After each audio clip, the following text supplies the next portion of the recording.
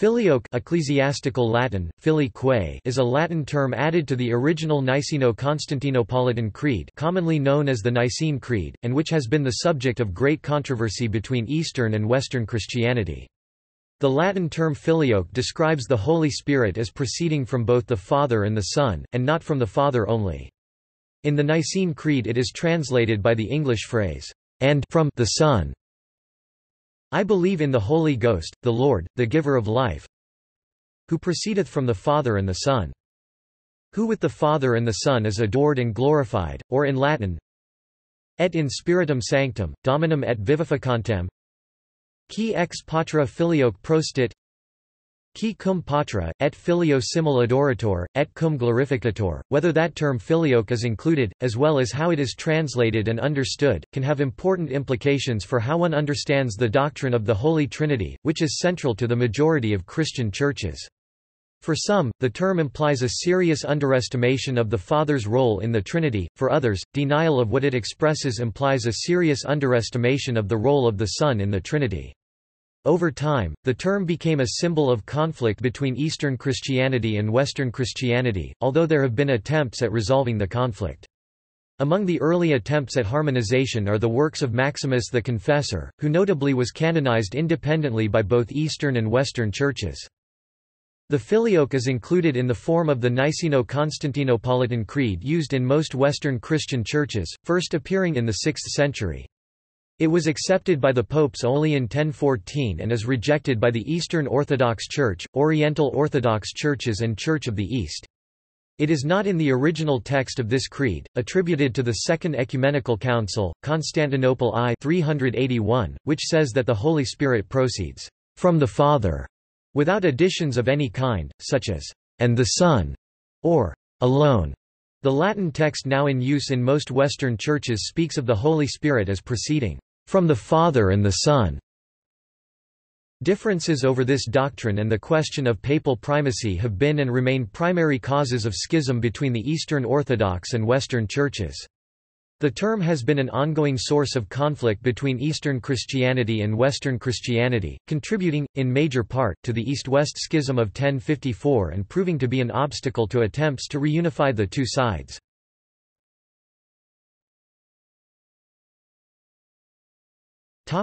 Controversy.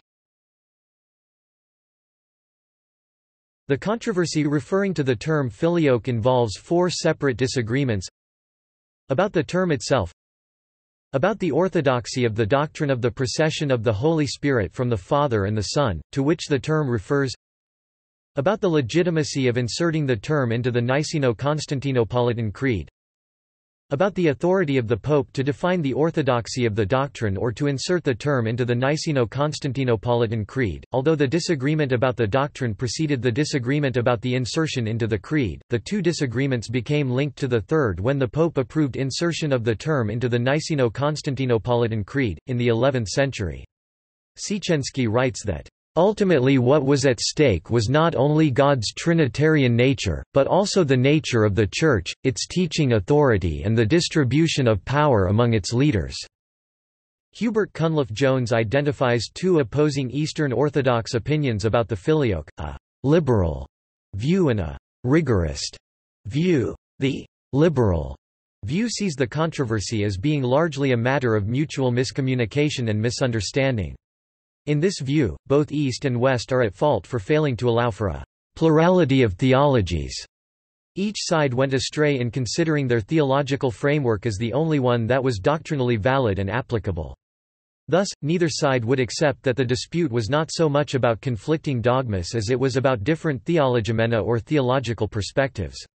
While all Christians must be in agreement on questions of dogma, there is room for diversity in theological approaches. However, this liberal view is vehemently opposed by those Eastern Orthodox whom Cunliffe Jones identifies as holding a rigorist view. According to standard Eastern Orthodox position, as pronounced by Photius, Mark of Ephesus and 20th-century Eastern Orthodox theologians such as Vladimir Lossky, the filioque question hinges on fundamental issues of dogma and cannot be dismissed as simply one of different theologimena.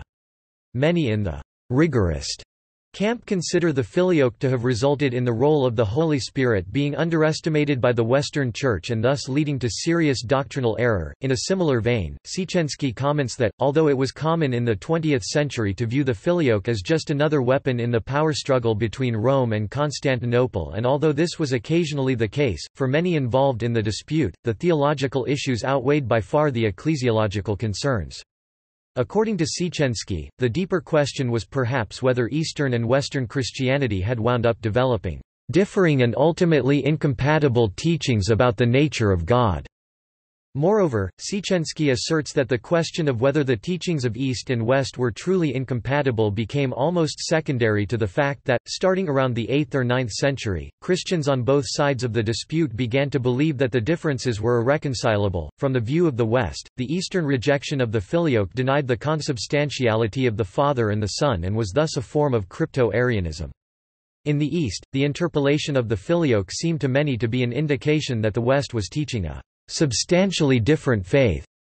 Siecienski asserts that, as much as power and authority were central issues in the debate, the strength of emotion rising even to the level of hatred can be ascribed to a belief that the other side had destroyed the purity of the faith and refused to accept the clear teachings of the Fathers on the Spirit's procession.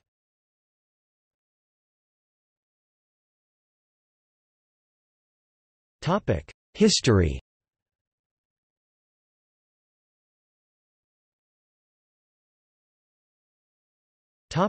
New Testament. In John chapter 15 verse 26 Jesus says of the Holy Spirit, "But when the Helper comes, whom I will send to you from the Father, the Spirit of truth, who proceeds from the Father, he will bear witness about me." In John chapter 16 verses 13 to 15 Jesus says of the Holy Spirit, "He will take what is mine and declare it to you." And it is argued that in the relations between the persons of the Trinity one person cannot take or receive lempsati anything from either of the others except by way of procession. Texts such as John chapter 20 verse 22, "He breathed on them and said, 'Receive the Holy Spirit,' were seen by fathers of the Church, especially Athanasius of Alexandria, Cyril of Alexandria and Epiphanius of Salamis as grounds for saying that the Spirit proceeds substantially from both the Father and the Son. Other texts that have been used include Galatians chapter 4 verse 6, Romans chapter 8 verse 9, Philippians chapter 1 verse 19, where the Holy Spirit is called the Spirit of the Son, the Spirit of Christ, the Spirit of Jesus Christ, and texts in the Gospel of John on the sending of the Holy Spirit by Jesus 14:16, 15:26, 16-7. Revelation chapter 22 verse 1, possibly written by John, who identifies the water of life as the Holy Spirit in John chapter 7 verse 39, states that the river of the water of life in heaven is flowing from the throne of God and of the Lamb. The Lamb is Christ, cf. John chapter 1 verse 29, which may be interpreted as the Holy Spirit proceeding from both the Father and the Son. Siecienski asserts that the New Testament does not explicitly address the procession of the Holy Spirit as later theology would understand the doctrine. Although there are certain principles established in the New Testament that shaped later Trinitarian theology, and particular texts that both Latins and Greeks exploited to support their respective positions vis-a-vis the Filioque. In contrast, Veli-Matti Karkinen says that Eastern Orthodox believe that the absence of an explicit mention of the double procession of the Holy Spirit is a strong indication that the Filioque is a theologically erroneous doctrine.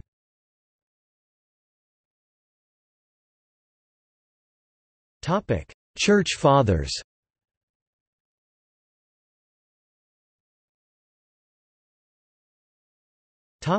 Cappadocian Fathers. Basil of Caesarea wrote, "Through the one Son, the Holy Spirit is joined to the Father." He also said that the natural goodness, inherent holiness, and royal dignity reaches from the Father through the only begotten dia tu monogenes to the Spirit. However, Siecienski comments that there are passages in Basil that are certainly capable of being read as advocating something like the Filioque, but to do so would be to misunderstand the inherently soteriological thrust of his work.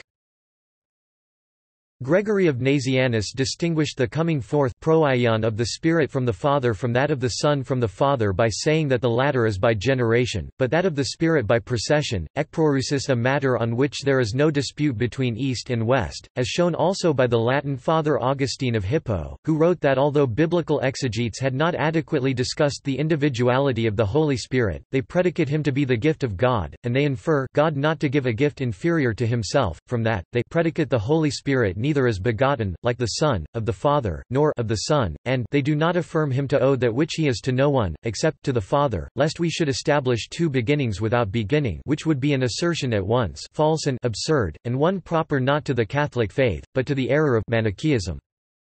Gregory of Nyssa stated, the one, i.e. the Son, is directly from the first, and the other, i.e. the Spirit, is through the one who is directly from the first, to de ek tu prosechos ek tu proto, with the result that the only begotten remains the Son and does not negate the Spirit's being from the Father, since the middle position of the Son both protects his distinction as only begotten and does not exclude the Spirit from his natural relation to the Father.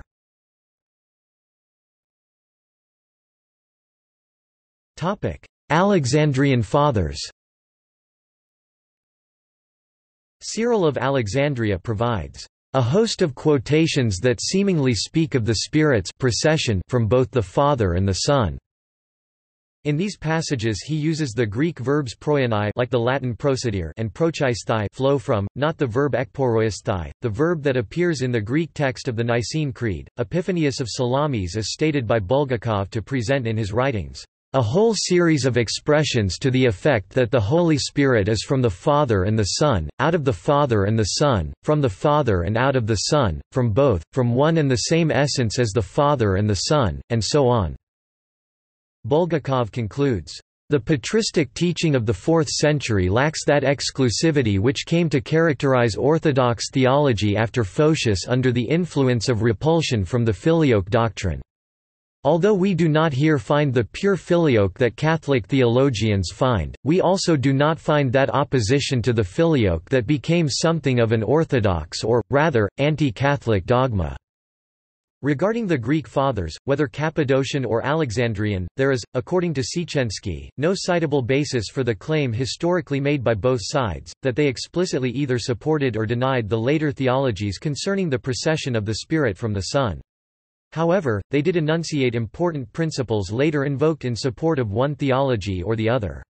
These included the insistence on the unique hypostatic properties of each divine person, in particular the Father's property of being, within the Trinity, the one cause, while they also recognized that the persons, though distinct, cannot be separated, and that not only the sending of the Spirit to creatures but also the Spirit's eternal flowing forth proianai from the Father within the Trinity is through the Son. Dia tu hayu.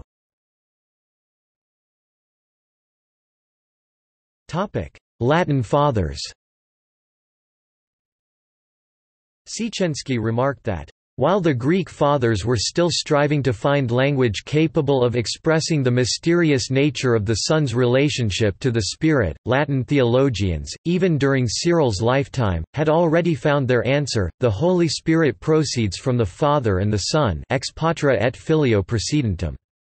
The degree to which this teaching was compatible with, or contradictory to, the emerging Greek tradition remains, 16 centuries later, subject to debate. Before the Creed of 381 became known in the West and even before it was adopted by the First Council of Constantinople, Christian writers in the West, of whom Tertullian c. 160 c. 220, Jerome 347–420, Ambrose c.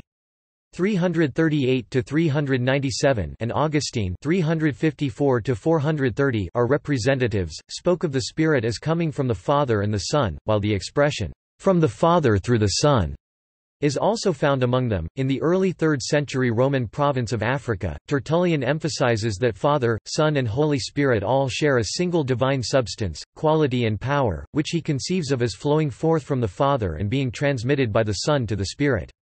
Using the metaphor the root, the shoot, and the fruit, the spring, the river, and the stream, and the sun, the ray, and point of light for the unity with distinction in the Trinity, he adds, "The Spirit, then, is third from God and the Son." In his arguments against Arianism, Marius Victorinus c. 280–365 strongly connected the Son and the Spirit. In the mid-4th century, Hilary of Poitiers wrote of the Spirit, "coming forth from the Father," and being "sent by the Son," as being "from the Father through the Son," and as "having the Father and the Son as his source." In another passage, Hilary points to John chapter 16 verse 15 where Jesus says, "All things that the Father has are mine, therefore I said that the Spirit shall take from what is mine and declare it to you," and wonders aloud whether to receive from the Son is the same thing as to proceed from the Father. In the late 4th century, Ambrose of Milan asserted that the Spirit proceeds from the Father and the Son, without ever being separated from either. Ambrose adds, "Withu, Almighty God, your Son is the fount of life, that is, the fount of the Holy Spirit. For the Spirit is life." None of these writers, however, makes the Spirit's mode of origin the object of special reflection. All are concerned, rather, to emphasize the equality of status of all three divine persons as God, and all acknowledge that the Father alone is the source of God's eternal being. Pope Gregory I, in Gospel Homily 26, notes that the Son is «sent» by the Father both in the sense of an eternal generation and a temporal incarnation.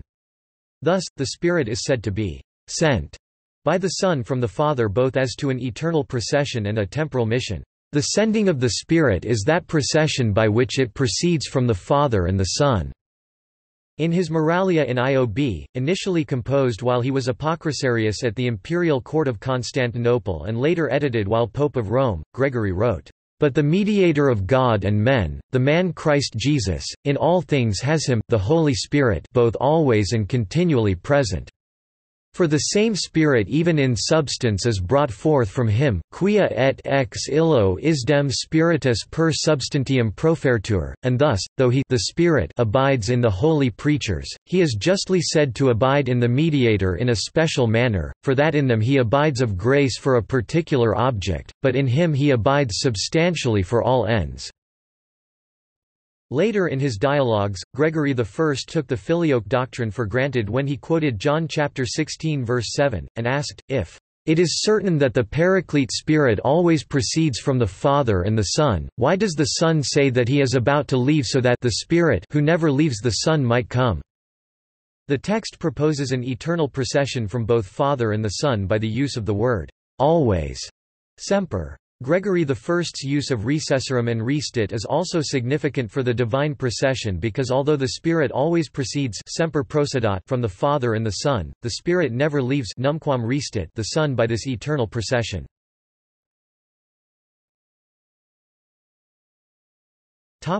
Modern Roman Catholic theologians. Yves Congar commented, "The walls of separation do not reach as high as heaven." And Aidan Nichols remarked that, "The Filioque controversy is, in fact, a casualty of the theological pluralism of the patristic Church." On the one hand the Latin and Alexandrian tradition, on the other the Cappadocian and later Byzantine tradition.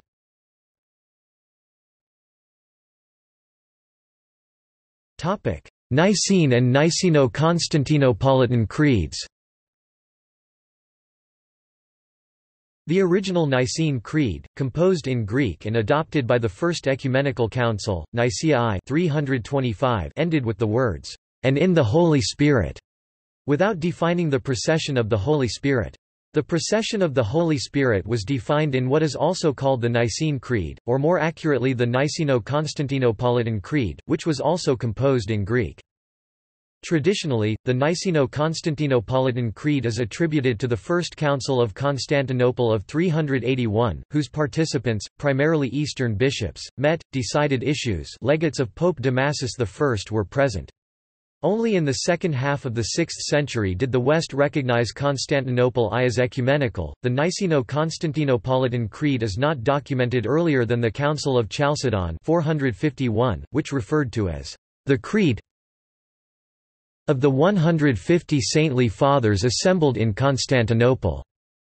In its acts, It was cited at Chalcedon I on instructions from the representative of the emperor who chaired the meeting and who may have wished to present it as a precedent for drawing up new creeds and definitions to supplement the Creed of Nicaea, as a way of getting round the ban on new creeds in Ephesus I Canon 7. The Niceno-Constantinopolitan Creed was recognized and received by Leo I at Chalcedon I. Scholars do not agree on the connection between Constantinople I and the Niceno-Constantinopolitan Creed, which was not simply an expansion of the Creed of Nicaea, and was probably based on another traditional creed independent of the one from Nicaea. The Niceno-Constantinopolitan Creed is roughly equivalent to the Nicene Creed plus two additional articles, one on the Holy Spirit and another about the Church, baptism, and resurrection of the dead.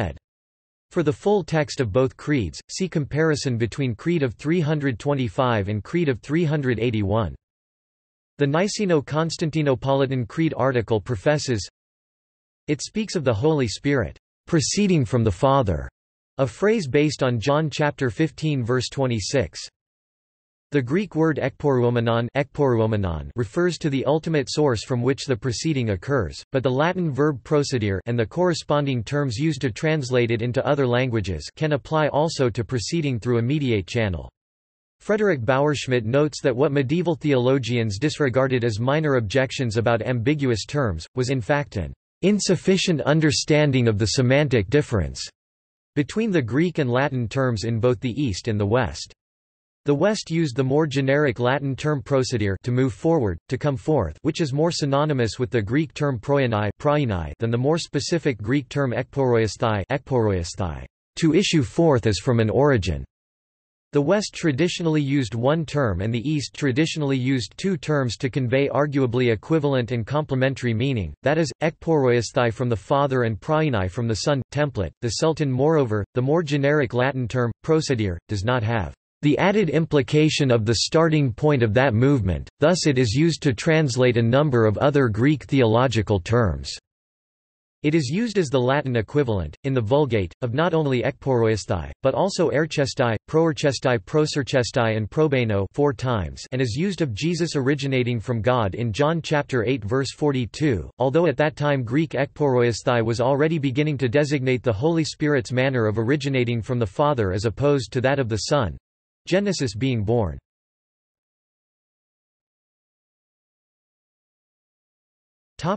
Third Ecumenical Council.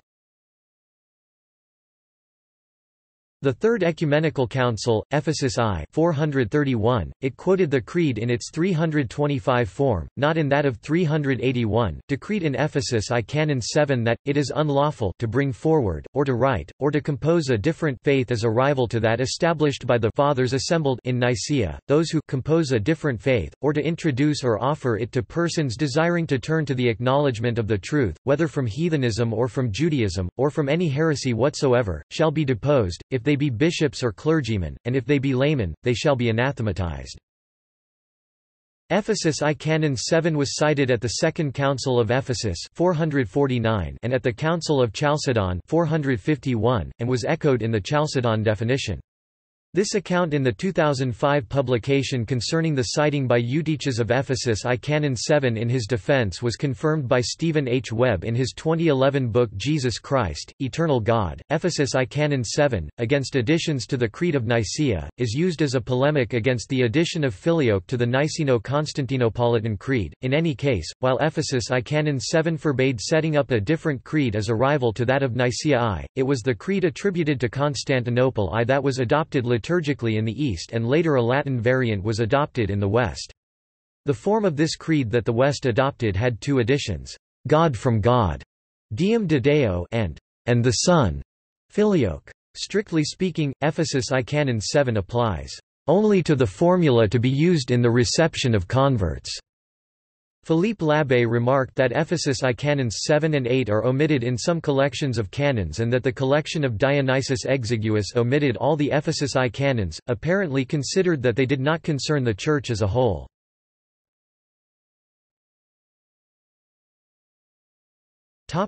Fourth Ecumenical Council. At the Fourth Ecumenical Council, Chalcedon I 451, both the Nicene Creed of 325 and the Niceno-Constantinopolitan Creed, were read, the former at the request of a bishop, the latter, against the protests of the bishops, on the initiative of the emperor's representative. Doubtless motivated by the need to find a precedent for drawing up new creeds and definitions to supplement the Creed of Nicaea, as a way of getting round the ban on new creeds in Ephesus I Canon 7. The Acts of Chalcedon I defined that, no one shall bring forward a different faith, nor to write, nor to put together, nor to excogitate, nor to teach it to others. Those who either put together another faith, or bring forward or teach or deliver a different creed to those who wish to be converted from the Gentiles, or Jews or any heresy whatever, if they be bishops or clerics let them be deposed, but if they be monks or laics, let them be anathematized.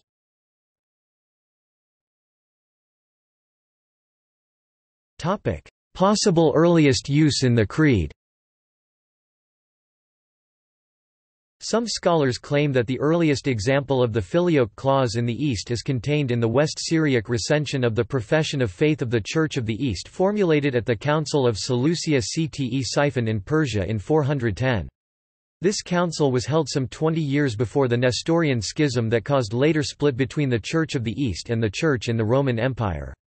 Since wording of that recension, "Who is from the Father and the Son," does not contain any mention of the term procession, or any of the other particular terms that would describe relations between Father, Son and the Holy Spirit, the previously mentioned claim for the earliest use of Filioque clause is not universally accepted by the scholars. Furthermore, another recension that is preserved in the East Syriac sources of the Church of the East contains only the phrase, "and in the Holy Spirit." Various professions of faith confessed the doctrine during the patristic age. The Fides Damasi 380 or 5th century, a profession of faith attributed to Pseudo-Damasus or Jerome, includes a formula of the doctrine. The Symbolum Toletanum I 400, a profession of faith legislated by the Toledo I Synod, includes a formula of the doctrine. The Athanasian Creed 5th century, a profession of faith attributed to Pseudo-Athanasius, includes a formula of the doctrine. The generally accepted first found insertion of the term Filioque into the Niceno-Constantinopolitan Creed, in Western Christianity, is in Acts of the Toledo III Synod 589, nearly 2 centuries later, but it may be a later interpolation.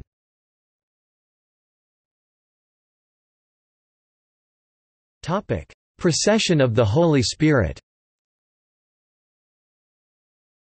As early as the 4th century, a distinction was made, in connection with the Trinity, between the two Greek verbs ekporoisthai, the verb used in the original Greek text of the 381 Nicene Creed, and proianai.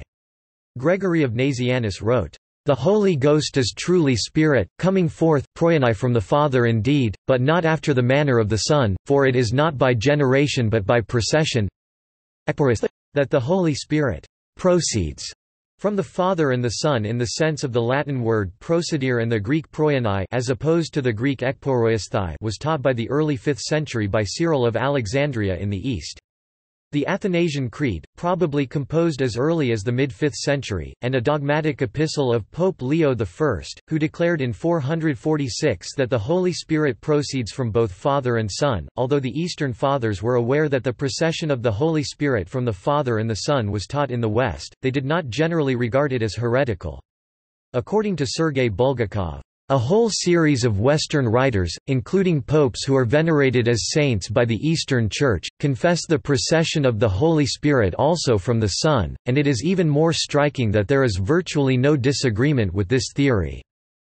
In 447, Leo I taught it in a letter to a Spanish bishop, and an anti-Priscillianist council held the same year proclaimed it. The argument was taken a crucial step further in 867 by the affirmation in the East that the Holy Spirit proceeds not merely from the Father, but from the Father alone. The Filioque was inserted into the Creed as an anti-Arian addition, by Toledo III, at which King Reccared I and some Arians in his Visigothic kingdom converted to Orthodox, Catholic Christianity. The Toledo XI Synod 675 included the doctrine but not the term in its profession of faith. Other Toledo synods, to affirm Trinitarian consubstantiality, Between 589 and 693, the Filioque clause was confirmed by subsequent synods in Toledo and soon spread throughout the West, not only in Spain, but also in Francia, after Clovis I, king of the Salian Franks, converted to Christianity in 496, and in England, where the Council of Hatfield 680, presided over by Archbishop of Canterbury Theodore of Tarsus, a Greek, imposed the doctrine as a response to monothelitism. However, while the doctrine was taught in Rome, the term was not professed liturgically in the Creed until 1014. In the Vulgate, the Latin verb procedere, which appears in the Filioque passage of the Creed in Latin, is used to translate several Greek verbs. While one of those verbs, ekporoisthai, the one in the corresponding phrase in the Creed in Greek, was beginning to take on a particular meaning in Greek theology designating the Spirit's unique mode of coming to be, procedere had no such connotations.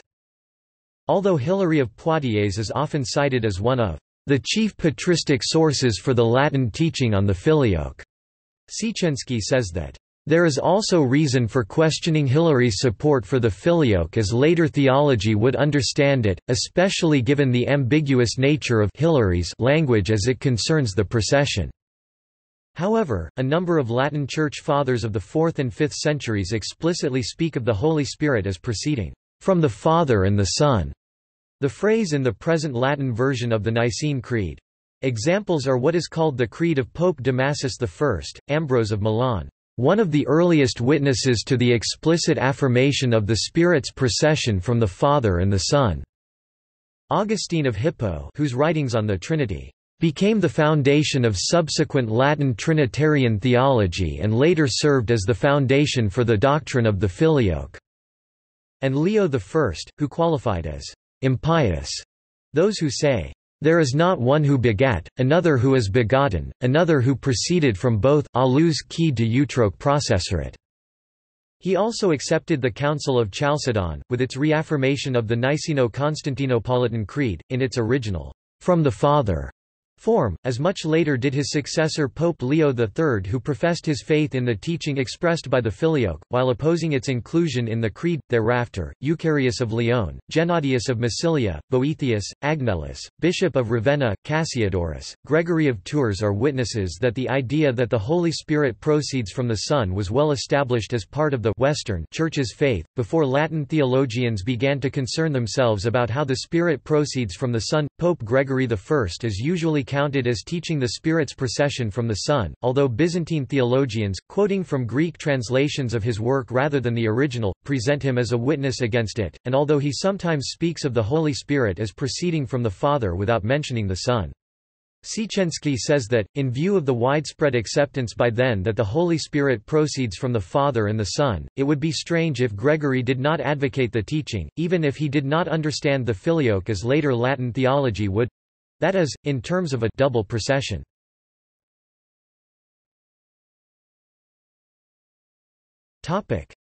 From the Father through the Son. Church Fathers also use the phrase, "from the Father through the Son." Cyril of Alexandria, who undeniably several times states that the Holy Spirit issues from the Father and the Son, also speaks of the Holy Spirit coming from the Father through the Son, two different expressions that for him are complementary. The procession of the Holy Spirit from the Father does not exclude the Son's mediation, and the Son receives from the Father a participation in the Holy Spirit's coming. He was attacked by Theodoret for saying the Holy Spirit has his existence either from the Son or through the Son, but continued to use both forms. The Roman Catholic Church accepts both phrases, and considers that they do not affect the reality of the same faith and instead express the same truth in slightly different ways. The influence of Augustine of Hippo made the phrase, "proceeds from the Father through the Son," popular throughout the West, but, while used also in the East, "through the Son," was later, according to Philip Schaff, dropped or rejected by some as being nearly equivalent to "from the Son" or "and the Son." Others spoke of the Holy Spirit proceeding from the Father, as in the text of the Niceno-Constantinopolitan Creed, which did not state that the Spirit proceeds from the Father alone.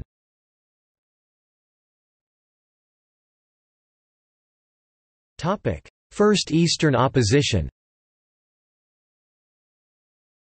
The first recorded objection by a representative of Eastern Christianity against the Western belief that the Holy Spirit proceeds from the Father and the Son occurred when Patriarch Paul II of Constantinople r. 642–653 made accusations against either Pope Theodore I r. 642–649 or Pope Martin I r. 649–653 for using the expression. Theodore I excommunicated Paul II in 647 for monothelitism. In response to the attack by Paul, Maximus the Confessor, a Greek opponent of monothelitism, declared that it was wrong to condemn the Roman use of "and the Son," because the Romans have produced the unanimous evidence of the Latin Fathers, and also of Cyril of Alexandria. On the basis of these texts, they have shown that they have not made the Son the cause of the Spirit. They know in fact that the Father is the only cause of the Son and the Spirit, the one by begetting and the other by procession, but that they have manifested the procession through him and have thus shown the unity and identity of the essence." He also indicated that the differences between the Latin and Greek languages were an obstacle to mutual understanding, since they cannot reproduce their idea in a language and in words that are foreign to them as they can in their mother tongue, just as we too cannot do.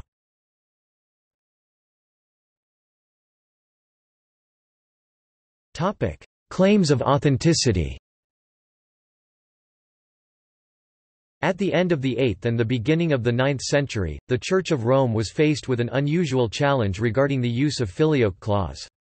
Among the church leaders in Frankish kingdom of that time a notion was developing that Filioque clause was in fact an authentic part of the original creed. Trying to deal with that problem and its potentially dangerous consequences, the Church of Rome found itself in the middle of a widening rift between its own daughter church in Frankish kingdom and sister churches of the East. Popes of that time, Hadrian I and Leo III, had to face various challenges while trying to find solutions that would preserve the unity of the Church. First signs of the problems were starting to show by the end of the reign of Frankish King Pepin the Short (751–768). Use of the Filioque clause in the Frankish kingdom led to controversy with envoys of the Byzantine Emperor Constantine V at the Synod of Gentili 767. As the practice of chanting the interpolated Latin Credo at Mass spread in the West, the Filioque became a part of the Latin Rite liturgy throughout the Frankish kingdom. The practice of chanting the Creed was adopted in Charlemagne's court by the end of the 8th century and spread through all of his realms, including some northern parts of Italy, but not to Rome, where its use was not accepted until 1014. Serious problems erupted in 787 after the Second Council of Nicaea when Charlemagne accused the Patriarch Tarasios of Constantinople of infidelity to the faith of the First Council of Nicaea, allegedly because he had not professed the procession of the Holy Spirit from the Father and the Son, but only through the Son. Pope Hadrian rejected those accusations and tried to explain to the Frankish king that pneumatology of Tarasios was in accordance with the teachings of the Holy Fathers. Surprisingly, efforts of the Pope had no effect. True scale of the problem became evident during the following years. The Frankish view of the Filioque was emphasized again in the Libri Carolini, composed around 791–793. Openly arguing that the word Filioque was part of the Creed of 381, the authors of Libri Carolini demonstrated not only the surprising lack of basic knowledge but also the lack of will to receive right advice and counsel from the Mother Church in Rome. Frankish theologians reaffirmed the notion that the Spirit proceeds from the Father and the Son, and rejected as inadequate the teaching that the Spirit proceeds from the Father through the Son. That claim was both erroneous and dangerous for the preservation of the unity of the Church. In those days, another theological problem appeared to be closely connected with the use of Filioque in the West. In the late 8th century, a controversy arose between Bishop Elipandus of Toledo and Beatus of Liébana over the former's teaching, which has been called Spanish adoptionism, that Christ in his humanity was the adoptive Son of God. Elipandus was supported by Bishop Felix of Urgell. In 785, Pope Hadrian I condemned the teaching of Elipandus. In 791, Felix appealed to Charlemagne in defense of the Spanish adoptionist teaching, sending him a tract outlining it. He was condemned at the Synod of Regensburg 792 and was sent to Pope Hadrian in Rome, where he made a profession of Orthodox faith, but returned to Spain and there reaffirmed adoptionism. Elipandus wrote to the bishops of the territories controlled by Charlemagne in defense of his teaching, which was condemned at the Council of Frankfurt 794 and at the Synod of Friuli 796. The controversy encouraged those who rejected adoptionism to introduce into the liturgy the use of the Creed, with the Filioque, to profess belief that Christ was the Son from eternity, not adopted as a son at his baptism. At the Synod of Friuli, Paulinus II of Aquileia stated that the insertion of Filioque in the 381 Creed of the First Council of Constantinople was no more a violation of the prohibition of new creeds than were the insertions into the 325 Creed of the First Council of Nicaea that were done by the First Council of Constantinople itself. What was forbidden, he said, was adding or removing something craftily contrary to the sacred intentions of the Fathers, not a council's addition that could be shown to be in line with the intentions of the Fathers and the faith of the ancient Church. Actions such as that of the First Council of Constantinople were sometimes called for in order to clarify the faith and do away with heresies that appear. The views of Paulinus show that some advocates of Filioque clause were quite aware of the fact that it actually was not part of the Creed. Political events that followed additionally complicated the issue. According to John Meyendorff, and John Romanides, the Frankish efforts to get new Pope Leo III to approve the addition of Filioque to the Creed were due to a desire of Charlemagne, who in 800 had been crowned in Rome as emperor, to find grounds for accusations of heresy against the East. The Pope's refusal to approve the interpolation of the Filioque into the Creed avoided arousing a conflict between East and West about this matter. During his reign r. 795–816, and for another 2 centuries, there was no creed at all in the Roman Rite Mass. Reasons for the continuing refusal of the Frankish Church to adopt the positions of the Church of Rome on necessity of leaving Filioque outside of Creed remained unknown. Faced with another endorsement of the Filioque clause at the Frankish Council of Aachen 809, Pope Leo III denied his approval and publicly posted the Creed in Rome without the Filioque, written in Greek and Latin on 2 silver plaques, in defense of the Orthodox faith 810, stating his opposition to the addition of the Filioque into the Creed. Although Leo III did not disapprove the Filioque doctrine, the Pope strongly believed the clause should not be included into the Creed. In spite of the efforts of the Church of Rome, the acceptance of the Filioque clause in the Creed of the Frankish Church proved to be irreversible. In 808 or 809 apparent controversy arose in Jerusalem between the Greek monks of one monastery and the Frankish Benedictine monks of another. The Greeks reproached the latter for, among other things, singing the Creed with the Filioque included. In response, the theology of the Filioque was expressed in the 809 local council of Aachen.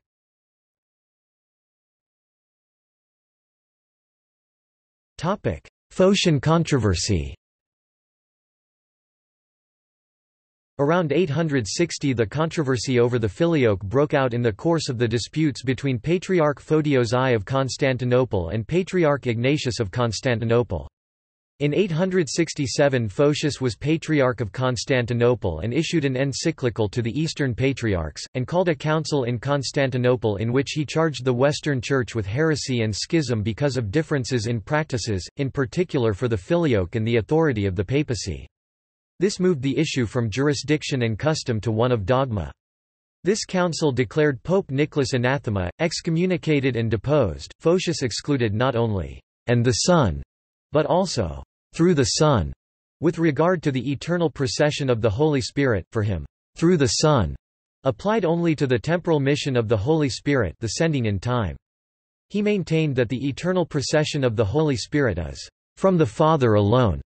This phrase was verbally a novelty, however, Eastern Orthodox theologians generally hold that in substance the phrase is only a reaffirmation of traditional teaching. Sergei Bulgakov, on the other hand, declared that Photius's doctrine itself represents a sort of novelty for the Eastern Church. Bulgakov writes, "The Cappadocians expressed only one idea, the monarchy of the Father and, consequently, the procession of the Holy Spirit precisely from the Father. They never imparted to this idea, however, the exclusiveness that it acquired in the epoch of the Filioque disputes after Photius, in the sense of ek mono tio ou Petros from the Father alone." Nichols summarized that, Bulgakov finds it amazing that with all his erudition Photius did not see that the through the spirit of Damascene and others constituted a different theology from his own, just as it is almost incomprehensible to find him trying to range the Western Fathers and popes on his monopatrist side. Photius's importance endured in regard to relations between East and West. He is recognized as a saint by the Eastern Orthodox Church, and his line of criticism has often been echoed later, making reconciliation between East and West difficult. At least three councils, Council of Constantinople 867, Fourth Council of Constantinople Roman Catholic 869, and Fourth Council of Constantinople Eastern Orthodox 879 were held in Constantinople over the actions of Emperor Michael III in deposing Ignatius and replacing him with Photius. The Council of Constantinople 867 was convened by Photius to address the question of papal supremacy over all of the churches and their patriarchs and the use of the Filioque. The Council of 867 was followed by the Fourth Council of Constantinople Roman Catholic in 869, which reversed the previous council and was promulgated by Rome. The Fourth Council of Constantinople Eastern Orthodox in 879 restored Photius to his see. It was attended by Western legates Cardinal Peter of St. Chrysogonus, Paul Bishop of Ancona and Eugene Bishop of Ostia, who approved its canons, but it is unclear whether it was ever promulgated by Rome.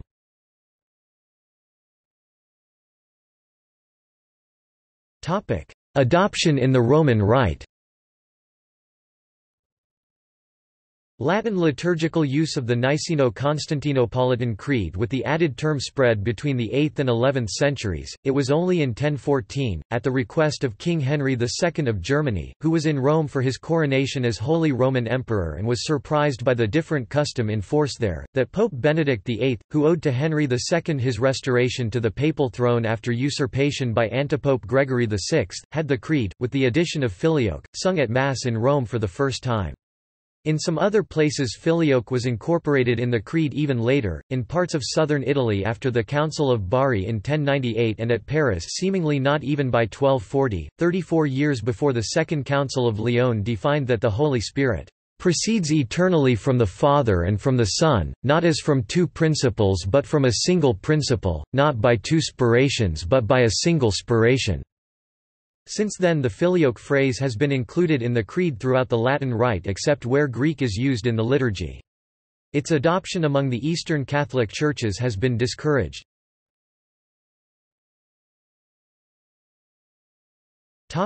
East-West controversy. Eastern opposition to the Filioque strengthened after the 11th century East-West schism. According to the Synodal Edict, a Latin anathema, in the excommunication of 1054, against the Greeks included, ut pneumatomachi sive theomachi, spiritus sancti ex filio processionum ex symbolo absiderunt. As pneumatomachi and theomachi, they have cut from the Creed the procession of the Holy Spirit from the Son. The Council of Constantinople, in a Synodal Edict, responded with anathemas against the Latins. And besides all this, and quite unwilling to see that it is they claim that the Spirit proceeds from the Father, not only, but also from the Son, as if they have no evidence of the evangelists of this, and if they do not have the dogma of the Ecumenical Council regarding this slander.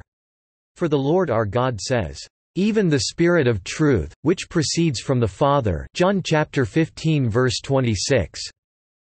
But parents say this new wickedness of the Spirit, who proceeds from the Father and the Son. Two councils that were held to heal the break discussed the question. The Second Council of Lyon 1274 accepted the profession of faith of Emperor Michael VIII Palaiologos. We believe also in the Holy Spirit, fully, perfectly and truly God, proceeding from the Father and the Son, fully equal, of the same substance, equally almighty and equally eternal with the Father and the Son in all things.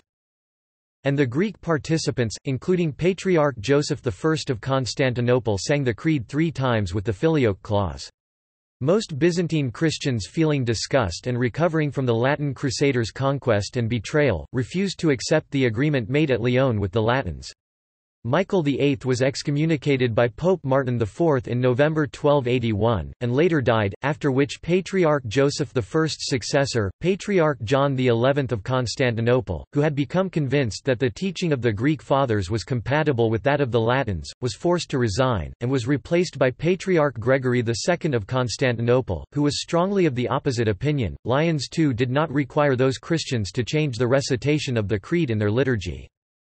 Lyons II stated, "that the Holy Spirit proceeds eternally from the Father and the Son, not as from two principles, but one, not from two spirations but by only one, is the unchangeable and true doctrine of the Orthodox Fathers and Doctors, both Latin and Greek."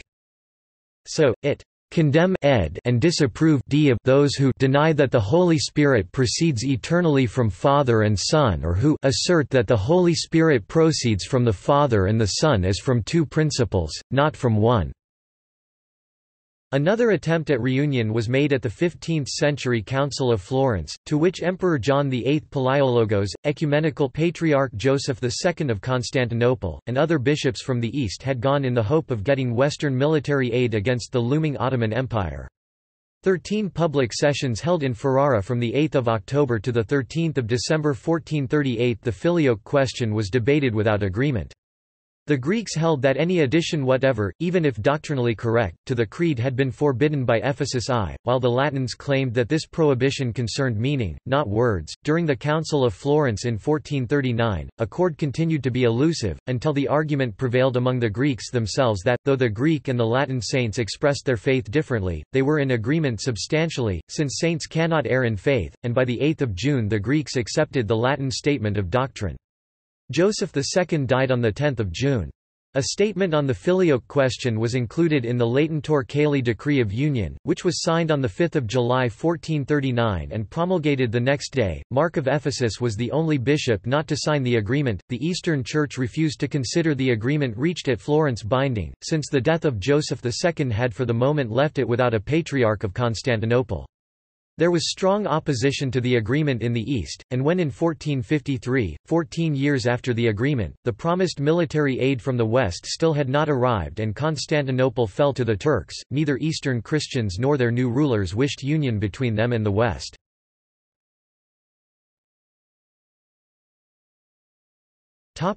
Councils of Jerusalem, 1583 and 1672 AD. The Synod of Jerusalem 1583 condemned those who do not believe the Holy Spirit proceeds from the Father alone in essence, and from Father and Son in time. In addition, this synod reaffirmed adherence to the decisions of Nicaea I. The Synod of Jerusalem 1672 similarly reaffirmed procession of the Holy Spirit from the Father alone.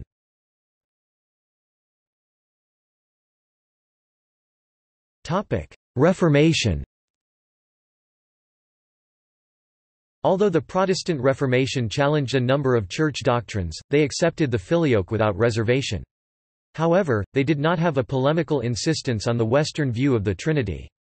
In the second half of the 16th century, Lutheran scholars from the University of Tübingen initiated a dialogue with the Patriarch Jeremias II of Constantinople.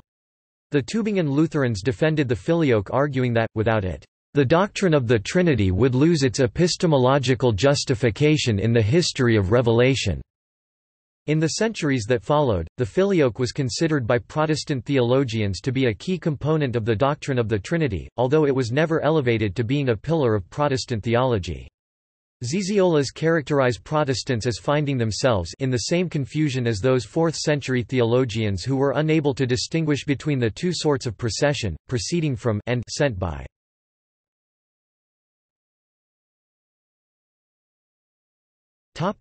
Present position of various churches.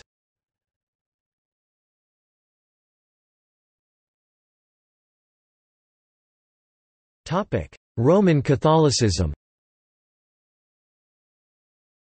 The Roman Catholic Church holds, as a truth dogmatically defined since as far back as Leo I in 447, who followed a Latin and Alexandrian tradition, that the Holy Spirit proceeds from the Father and the Son. It rejects the notion that the Holy Spirit proceeds jointly and equally from two principles, Father and Son, and teaches dogmatically that "The Holy Spirit proceeds eternally from the Father and the Son, not as from two principles but as from one single principle." It holds that the Father, as the principle without principle, is the first origin of the Spirit, but also that he, as Father of the only Son, is with the Son the single principle from which the Spirit proceeds. It also holds that the procession of the Holy Spirit can be expressed as from the Father through the Son. The agreement that brought about the 1595 Union of Brest expressly declared that those entering full communion with Rome should remain with that which was handed down to them in the Holy Scriptures, in the Gospel, and in the writings of the holy Greek doctors, that is, that the Holy Spirit proceeds, not from two sources and not by a double procession, but from one origin, from the Father through the Son. The Roman Catholic Church recognizes that the Creed, as confessed at the First Council of Constantinople, did not add, "and the Son," when it spoke of the Holy Spirit as proceeding from the Father, and that this addition was admitted to the Latin liturgy between the 8th and 11th centuries. When quoting the Niceno-Constantinopolitan Creed, as in the 2000 document Dominus Iesus, it does not include Filioque. It views as complementary the Eastern tradition expression, "who proceeds from the Father," profession of which it sees as affirming that he comes from the Father through the Son, and the Western tradition expression, "who proceeds from the Father and the Son," with the Eastern tradition expressing firstly the Father's character as first origin of the Spirit, and the Western tradition giving expression firstly to the consubstantial communion between Father and Son, and it believes that, provided this legitimate complementarity does not become rigid, it does not affect the identity of faith in the reality of the same mystery confessed. The monarchy of the Father is a doctrine upheld not only by those who, like Photius, speak of a procession from the Father alone. It is also asserted by theologians who speak of a procession from the Father through the Son or from the Father and the Son. Examples cited by Siecienski include Basilios Bessarion, Maximus the Confessor, Bonaventure, and the Council of Worms 868. The same remark is made by Jürgen Moltmann. The Pontifical Council for Promoting Christian Unity (PCPCU) also stated that not only the Eastern tradition, but also the Latin Filioque tradition recognize that the monarchy of the Father implies that the Father is the sole Trinitarian cause atia or principle principium of the Son and of the Holy Spirit. The Roman Catholic Church recognizes that, in the Greek language, the term used in the Niceno-Constantinopolitan Creed, proceeding, to signify the proceeding of the Holy Spirit cannot appropriately be used with regard to the Son, but only with regard to the Father, a difficulty that does not exist in other languages. For this reason, even in the liturgy of Latin Rite Catholics, it does not add the phrase corresponding to Filioque kai tu haiu to the Greek language text of the Creed containing the word ekporoumenon. Even in languages other than Greek, it encourages Eastern Catholic churches that in the past incorporated Filioque into their recitation of the Niceno-Constantinopolitan Creed to omit it.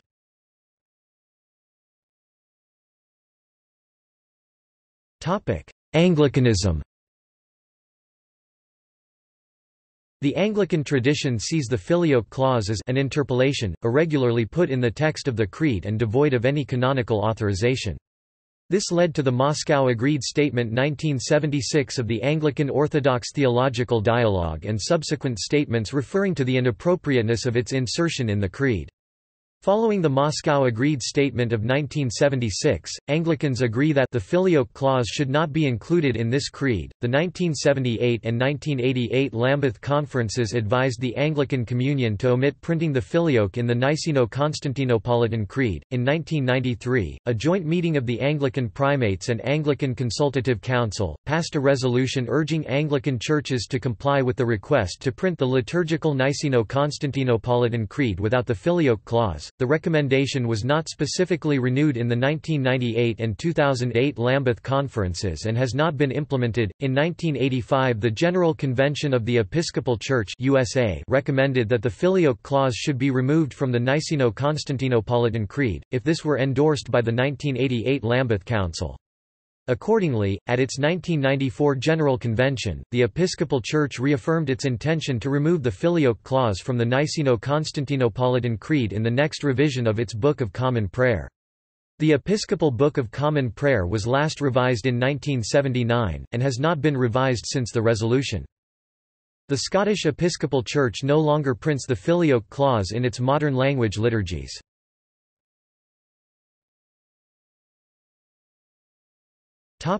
Protestantism.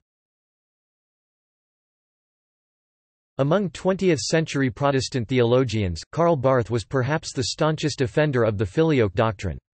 Barth was harshly critical of the ecumenical movement which advocated dropping the Filioque in order to facilitate reunification of the Christian churches.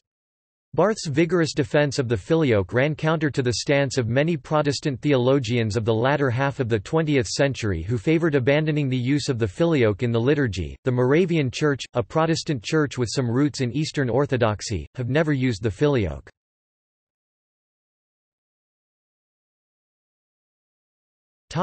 Eastern Orthodoxy.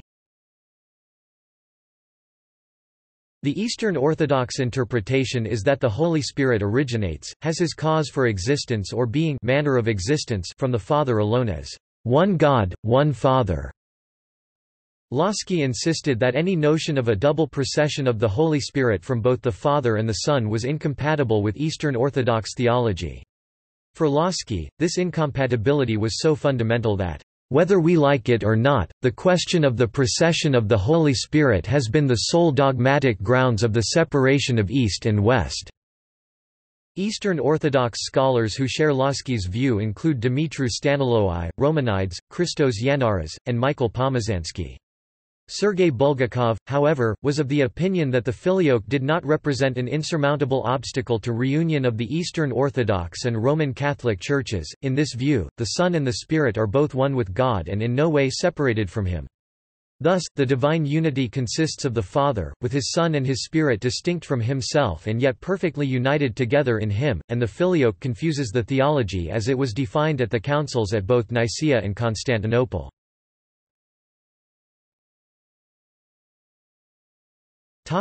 Views of Eastern Orthodox saints.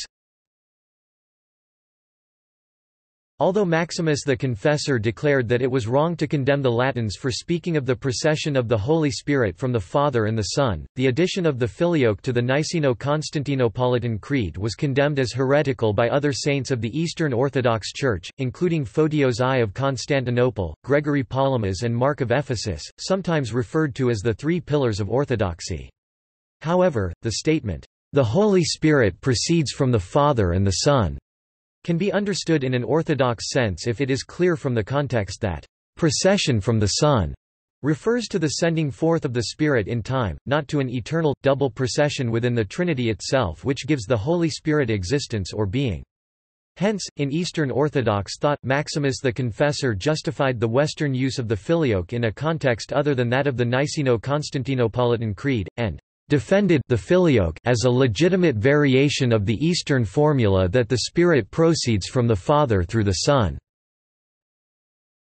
It is said not that the Holy Spirit has existence from the Son or through the Son, but rather that the Holy Spirit proceeds from the Father and has the same nature as the Son, is in fact the Spirit of the Son as being one in essence with Him. According to Metropolitan Hierotheos of Nafpaktos, an Eastern Orthodox tradition is that Gregory of Nyssa composed the section of the Niceno-Constantinopolitan Creed referring to the Holy Spirit adopted by the Second Ecumenical Council at Constantinople in 381. Siecienski doubts that Gregory of Nyssa would have endorsed the addition of the Filioque, as later understood in the West, into the Creed, notwithstanding that Gregory of Nyssa reasoned, "There is an eternal, and not simply economic, relationship of the Spirit to the Son."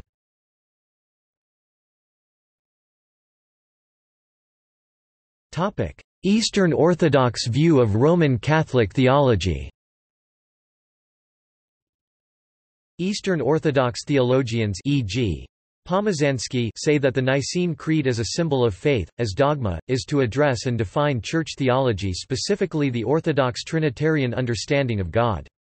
In the hypostasis of God is correctly expressed against the teachings considered outside the Church. The Father hypostasis of the Nicene Creed is the origin of all. Eastern Orthodox theologians have stated that New Testament passages often quoted by the Latins speak of the economy rather than the ontology of the Holy Spirit, and that in order to resolve this conflict Western theologians made further doctrinal changes, including declaring all persons of the Trinity to originate in the essence of God, the heresy of Sabellianism. Eastern Orthodox theologians see this as teaching of philosophical speculation rather than from actual experience of God via theoria. The Father is the eternal, infinite and uncreated reality, that the Christ and the Holy Spirit are also eternal, infinite and uncreated, in that their origin is not in the ousia of God, but that their origin is in the hypostasis of God called the Father. The double procession of the Holy Spirit bears some resemblance to the teachings of Macedonius I of Constantinople and his sect called the Pneumatomachines, in that the Holy Spirit is created by the Son and a servant of the Father and the Son. It was Macedonius's position that caused the specific wording of the section on the Holy Spirit by Saint Gregory of Nyssa in the finalized Nicene Creed. The following are some Roman Catholic dogmatic declarations of the Filioque which are in contention with Eastern Orthodoxy. The Fourth Council of the Lateran 1215. The Father is from no one, the Son from the Father only, and the Holy Spirit equally from both. The Second Council of Lyon, Session 2 1274. We confess faithfully and devoutly that the Holy Spirit proceeds eternally from Father and Son, not as from two principles, but as from one, not by two spirations, but by one only.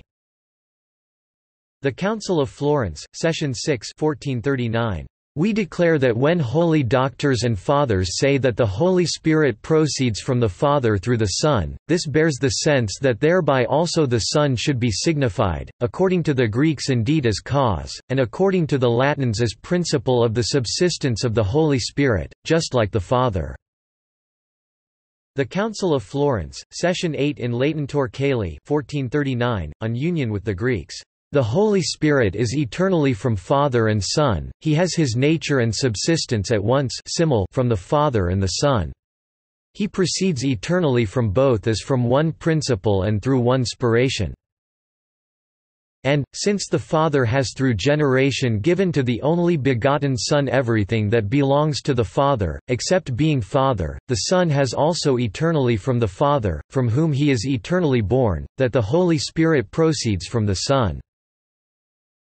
The Council of Florence, Session 11 1442, in Cantate Domino, on union with the Copts and Ethiopians, Father, Son and Holy Spirit, one in essence, three in persons, unbegotten Father, Son begotten from the Father, Holy Spirit proceeding from the Father and the Son.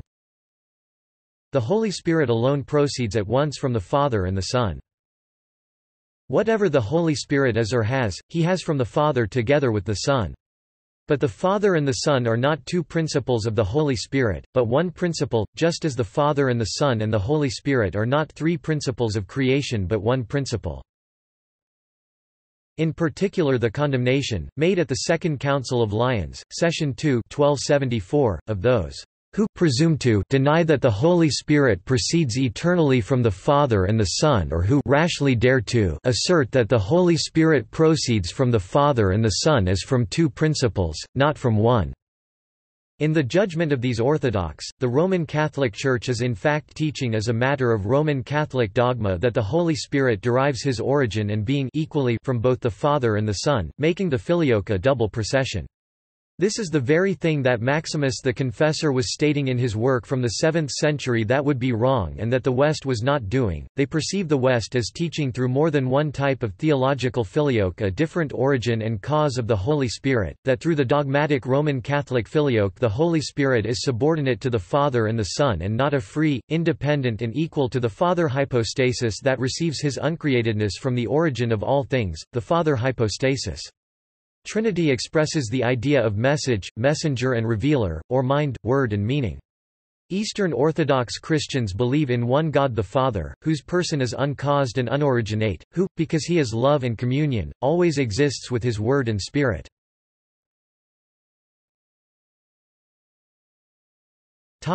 Eastern Orthodox theology. In Eastern Orthodox Christianity, theology starts with the Father hypostasis, not the essence of God, since the Father is the God of the Old Testament. The Father is the origin of all things, and this is the basis and starting point of the Orthodox Trinitarian teaching of one God in Father, one God, of the essence of the Father, as the uncreated comes from the Father, as this is what the Father is. In Eastern Orthodox theology, God's uncreatedness or being or essence in Greek is called ousia. Jesus Christ is the Son, God-man, of the uncreated Father, God. The Holy Spirit is the Spirit of the uncreated Father, God. God has existences, hypostasis, a being. This concept is translated as the word person. In the West, each hypostasis of God is a specific and unique existence of God. Each has the same essence coming from the origin, without origin, Father God, they are uncreated. Each specific quality that constitutes an hypostasis of God, is non-reductionist and not shared. The issue of ontology or being of the Holy Spirit is also complicated by the Filioque in that the Christology and uniqueness of the hypostasis of Jesus Christ would factor into the manifestation of the Holy Spirit. In that Jesus is both God and man, which fundamentally changes the hypostasis or being of the Holy Spirit, as Christ would be giving to the Holy Spirit an origin or being that was both God the Father uncreated and man createdness. The immanence of the Trinity that was defined in the finalized Nicene Creed. The economy of God, as God expresses himself in reality his energies, was not what the Creed addressed directly. The specifics of God's interrelationships of his existences, are not defined within the Nicene Creed. The attempt to use the Creed to explain God's energies by reducing God existences to mere energies, actualities, activities, potentials could be perceived as the heresy of semi-Sabellianism by advocates of personalism, according to Meyendorff. Eastern Orthodox theologians have complained about this problem in the Roman Catholic dogmatic teaching of Actus Purus.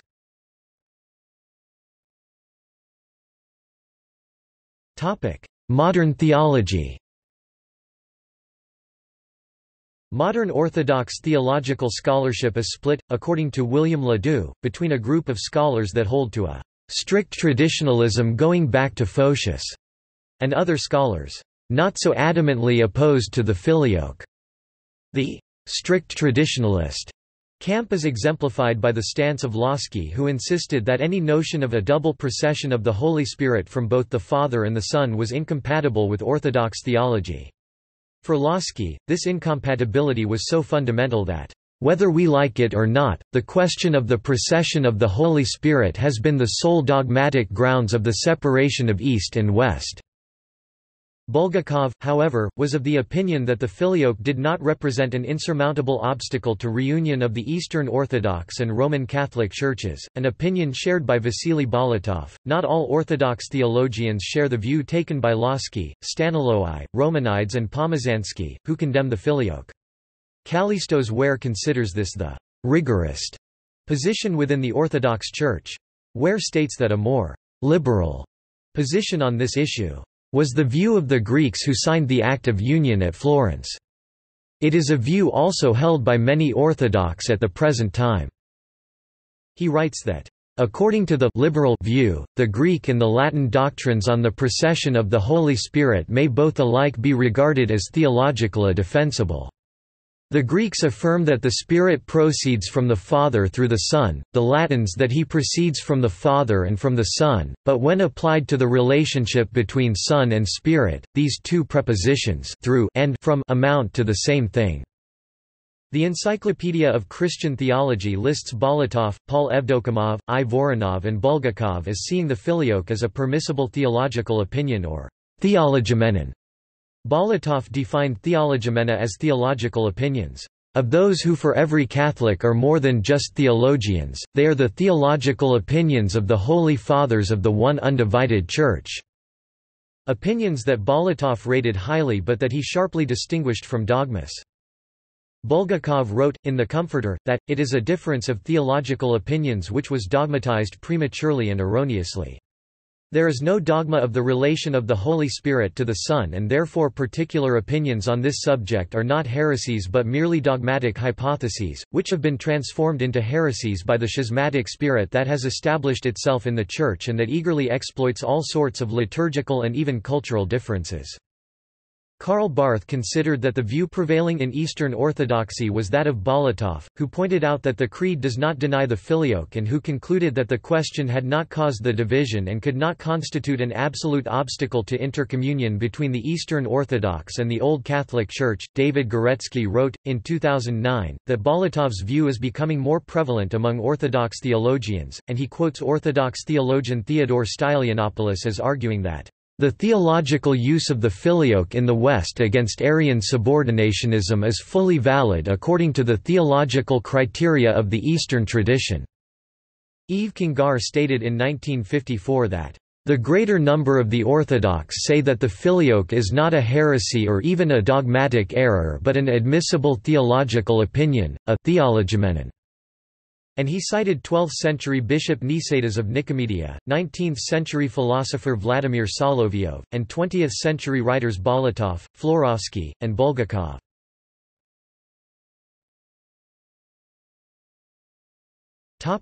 Oriental Orthodox churches. All Oriental Orthodox churches Coptic, Syriac, Armenian, Ethiopian, Eritrean, Malankararan use the original Nicene-Constantinopolitan Creed, without the Filioque clause.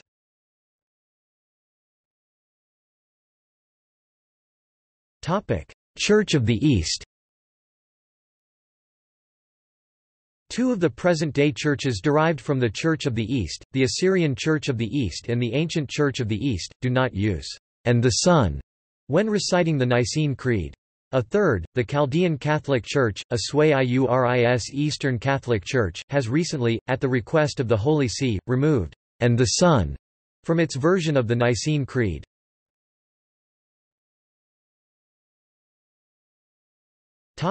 Recent theological perspectives.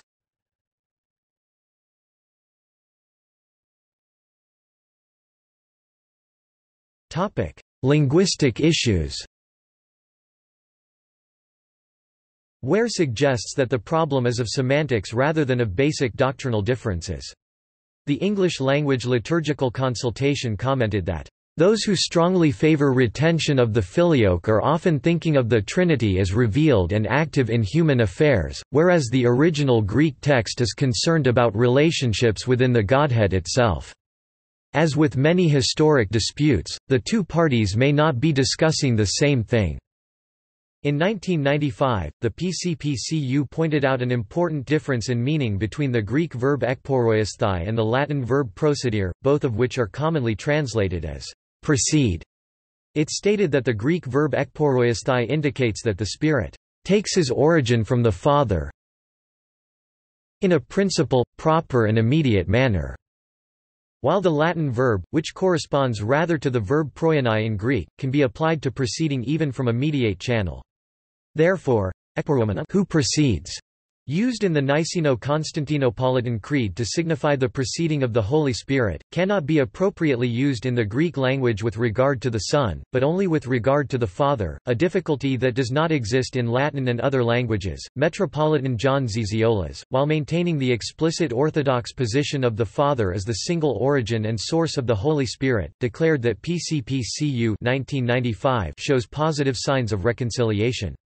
Ziziolas states, "Closely related to the question of the single cause is the problem of the exact meaning of the Son's involvement in the procession of the Spirit.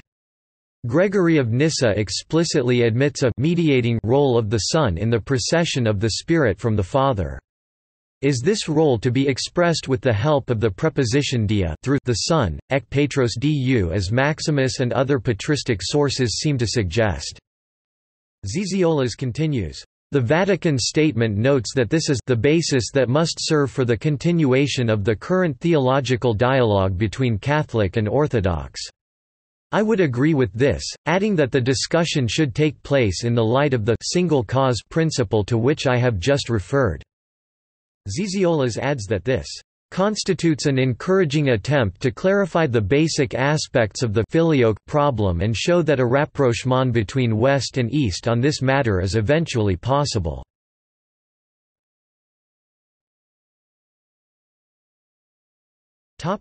Some Orthodox reconsideration of the Filioque.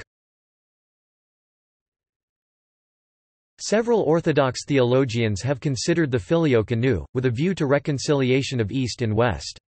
In 1898, Russian theologian Boris Bolotov asserted in 1898 that the Filioque, like Photios's "from the Father alone," was a permissible theological opinion, a theologimenon, not a dogma, that cannot be an absolute impediment to re-establishment of communion. Bolotov's thesis was supported by Orthodox theologians Bulgakov, Paul Evdokimov, and I. Voronov, but was rejected by Lossky. In 1986, Theodore Stylianopoulos provided an extensive, scholarly overview of the contemporary discussion. Ware said that he had changed his mind and had concluded that The problem is more in the area of semantics and different emphases than in any basic doctrinal differences. The Holy Spirit proceeds from the Father alone, and the Holy Spirit proceeds from the Father and the Son may both have orthodox meanings if the words translated proceeds actually have different meanings. For some Orthodox, then, the Filioque, while still a matter of conflict, would not impede full communion of the Roman Catholic and Orthodox churches if other issues were resolved. But 19th-century Russian Slavophile theologian Alexei Khomayakov considered the Filioque as an expression of formalism, rationalism, pride and lack of love for other Christians, and that it is in flagrant contravention of the words of Christ in the Gospel, has been specifically condemned by the Orthodox Church, and remains a fundamental heretical teaching which divides East and West. Romanides too, while personally opposing the Filioque, stated that Constantinople I was not ever interpreted as a condemnation of the doctrine outside the Creed, since it did not teach that the Son is cause or co-cause of the existence of the Holy Spirit. This could not be added to the Creed where procession means cause of existence of the Holy Spirit.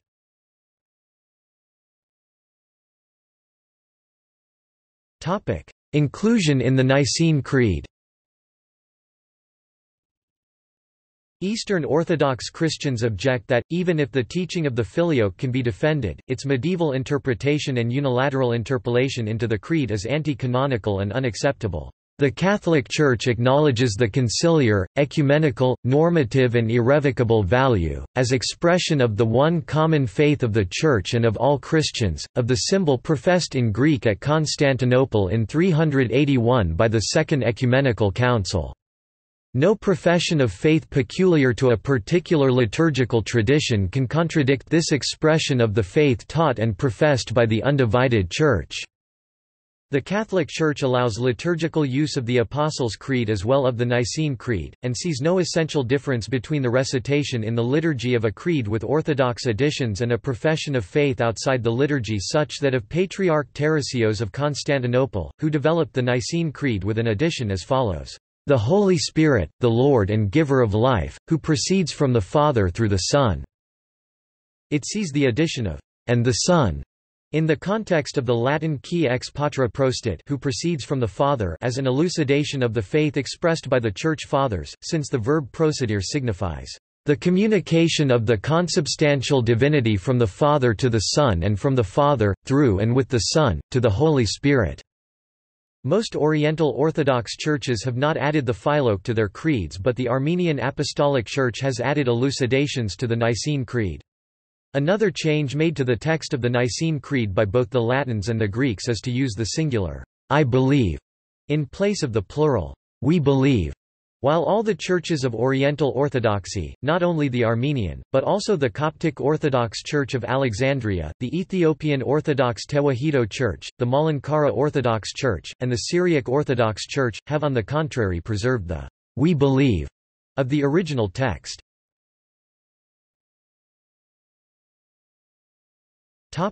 Focus on Saint Maximus as a point of mutual agreement. Recently, theological debate about the Filioque has focused on the writings of Maximus the Confessor. Siecienski writes that, "Among the hundreds of figures involved in the Filioque debates throughout the centuries, Maximus the Confessor enjoys a privileged position."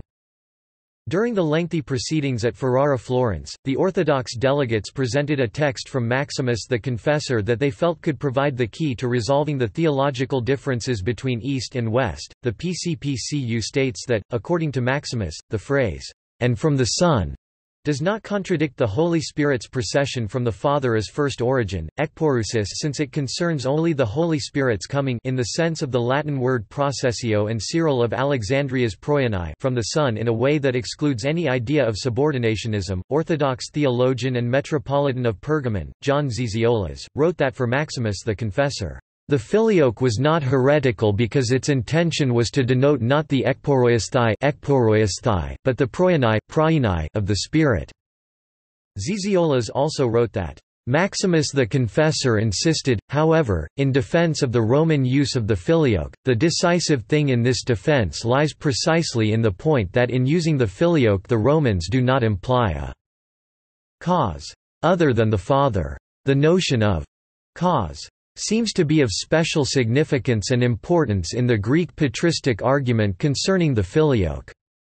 If Roman Catholic theology would be ready to admit that the Son in no way constitutes a causation in the procession of the Spirit, this would bring the two traditions much closer to each other with regard to the Filioque. This is precisely what Maximus said of the Roman view, that they have shown that they have not made the Son the cause of the Spirit, they know in fact that the Father is the only cause of the Son and the Spirit, the one by begetting and the other by procession. The PCPCU upholds the monarchy of the Father as the sole Trinitarian cause or principle principium of the Son and the Holy Spirit, while the Council of Florence proposed the equivalency of the two terms, cause and principle, and therefore implied that the Son is a cause of the subsistence of the Holy Spirit. The PCPCU distinguishes between what the Greeks mean by procession in the sense of taking origin from, applicable only to the Holy Spirit relative to the Father ek tou Petros ekporuomenon, and what the Latins mean by procession as the more common term applicable to both Son and Spirit ex patra filioque prostit, ek tou Petros kai tou huu proon. This preserves the monarchy of the Father as the sole origin of the Holy Spirit while simultaneously allowing for an intratrinitarian relation between the Son and Holy Spirit that the document defines as signifying the communication of the consubstantial divinity from the Father to the Son and from the Father through and with the Son to the Holy Spirit. Roman Catholic theologian Avery Dulles wrote that the Eastern Fathers were aware of the currency of the Filioque in the West and did not generally regard it as heretical. Some, such as Maximus the Confessor, defended it as a legitimate variation of the Eastern formula that the Spirit proceeds from the Father through the Son. Pomazansky and Romanides hold that Maximus' position does not defend the actual way the Roman Catholic Church justifies and teaches the Filioque as dogma for the whole Church. While accepting as a legitimate and complementary expression of the same faith and reality the teaching that the Holy Spirit proceeds from the Father through the Son, Maximus held strictly to the teaching of the Eastern Church that, "The Father is the only cause of the Son and the Spirit," and wrote a special treatise about this dogma. The Roman Catholic Church cites Maximus as in full accord with the teaching on the Filioque that it proposes for the whole Church as a dogma that is in harmony with the formula, "from the Father through the Son." For he explained that, by ekporousis, the Father is the sole cause of the Son and the Spirit, but that, by praenai, the Greek verb corresponding to procedere proceed in Latin, the Spirit comes through the Son.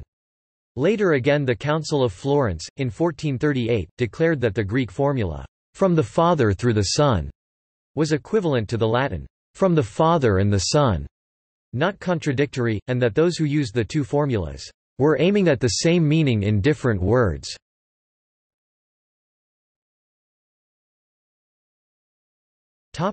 Per filium. Recently, some Orthodox theologians have proposed the substitution of the formula ex patra per filium, ek tou Petros dia tou from the Father through the Son instead of ex patra filioque from the Father and the Son.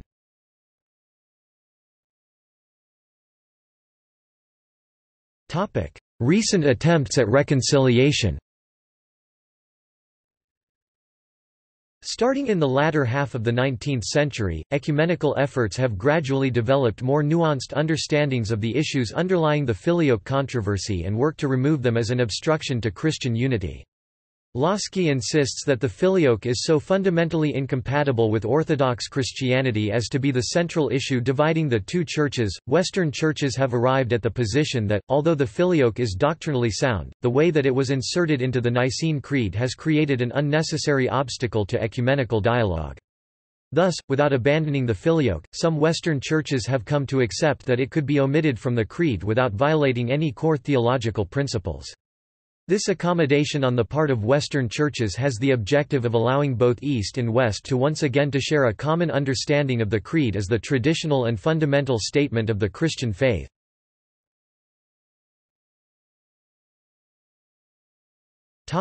Old Catholic Church.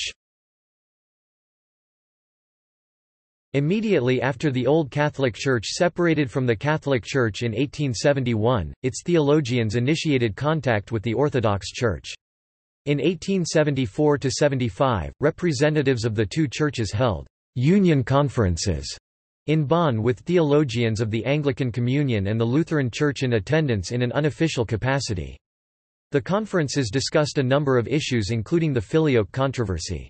From the outset, Old Catholic theologians agreed with the Orthodox position that the Filioque had been introduced in the West in an unacceptably non-canonical way.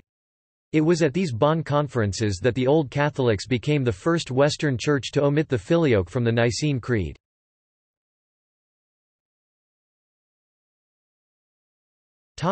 Anglican Communion. Three Lambeth Conferences 1888, 1978 and 1988 have recommended that the Filioque be dropped from the Nicene Creed by churches that belong to the Anglican Communion. The 1930 Lambeth Conference initiated formal theological dialogue between representatives of the Anglican and Orthodox churches.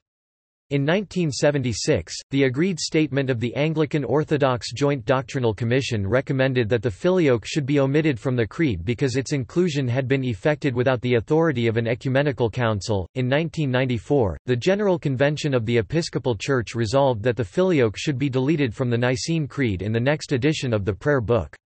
The enthronement ceremonies of three recent Archbishops of Canterbury, Robert Runcie, George Carey, Rowan Williams, included recitations of the Nicene Creed that omitted the Filioque. This has been considered to have been a gesture of friendship toward Orthodox guests and their communions. At the end of October 2017, theologians from the Anglican Communion and Oriental Orthodox churches signed an agreement on the Holy Spirit. This is the culmination of discussions which began in 2015. The Statement of Agreement confirms the omission of the Filioque clause. World Council of Churches. In 1979, a study group of the World Council of Churches examined the Filioque question and recommended that the original form of the Creed, without the Filioque, should everywhere be recognized as the normative one and restored, so that the whole Christian people may be able to confess their common faith in the Holy Spirit. However, nearly a decade later, the WCC lamented that very few member churches had implemented this recommendation.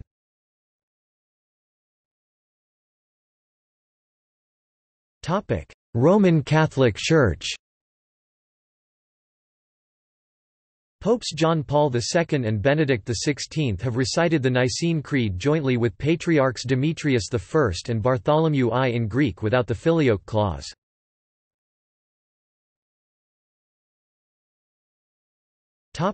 Joint Statement of Eastern Orthodox and Roman Catholic Theologians.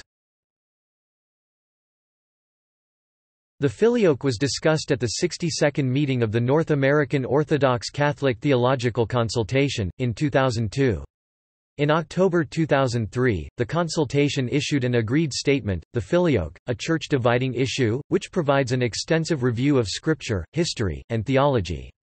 The recommendations include that all involved in such dialogue expressly recognize the limitations of our ability to make definitive assertions about the inner life of God.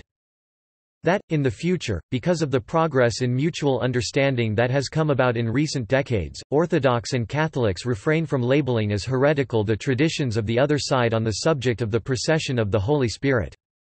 That Orthodox and Catholic theologians distinguish more clearly between the divinity and hypostatic identity of the Holy Spirit, which is a received dogma of our churches, and the manner of the Spirit's origin, which still awaits full and final ecumenical resolution. That those engaged in dialogue on this issue distinguish, as far as possible, the theological issues of the origin of the Holy Spirit from the ecclesiological issues of primacy and doctrinal authority in the Church, even as we pursue both questions seriously, together. That the theological dialogue between our churches also give careful consideration to the status of later councils held in both our churches after those 7 generally received as ecumenical. That the Catholic Church, as a consequence of the normative and irrevocable dogmatic value of the Creed of 381, use the original Greek text alone in making translations of that creed for catechetical and liturgical use. That the Catholic Church, following a growing theological consensus, and in particular the statements made by Pope Paul VI, declare that the condemnation made at the Second Council of Lyons 1274 of those who presume to deny that the Holy Spirit proceeds eternally from the Father and the Son is no longer applicable. In the judgment of the consultation, the question of the Filioque is no longer a church-dividing issue, which would impede full reconciliation and full communion. It is for the bishops of the Catholic and Orthodox churches to review this work and to make whatever decisions would be appropriate.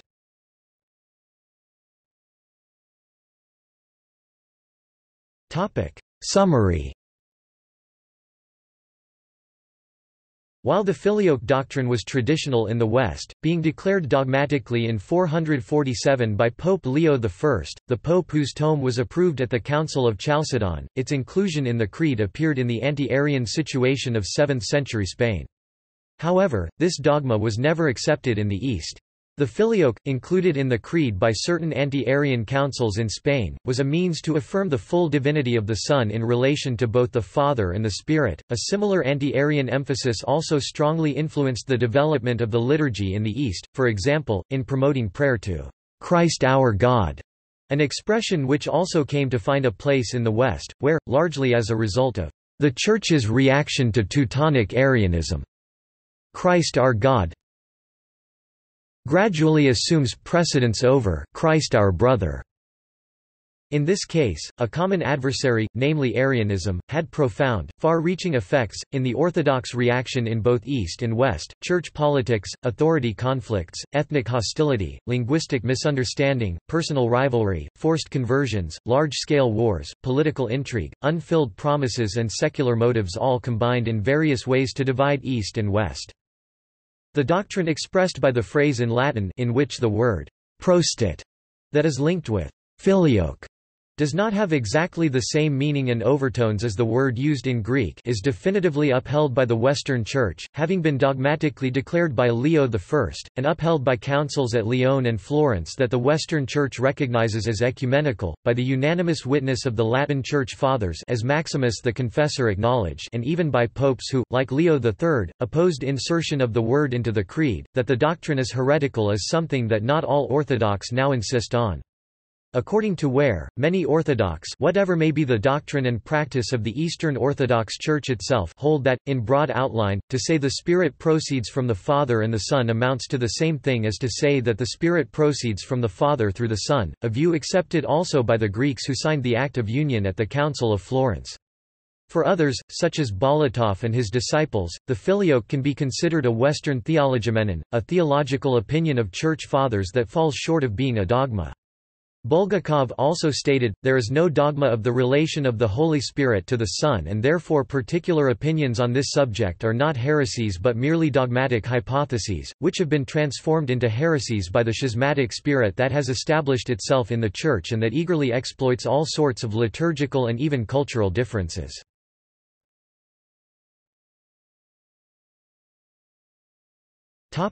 See also: Social Trinitarianism. Notes